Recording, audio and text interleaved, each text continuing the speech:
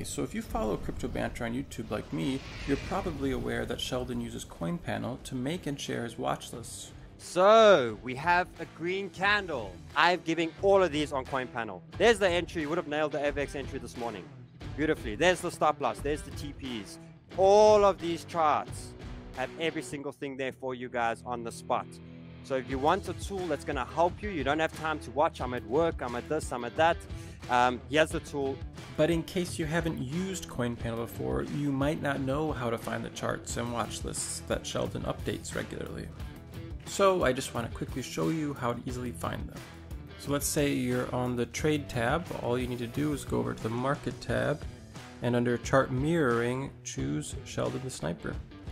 And there you go, you've got the daily chart from today that Sheldon did, and you can see the take profit, the entry, resistance, stop loss, and many other things that Sheldon updates regularly. You can also go over here and choose the Bitcoin watch list and other charts that Sheldon has updated, including the investment watch lists that you can then use for your own trading strategy. Whether that strategy includes buying Bitcoin or Ethereum or Ripple or other altcoins. And also don't forget that you can always make and share your own charts too. We hope that you find this chart mirroring tool useful. Thank you for watching and see you in the next video.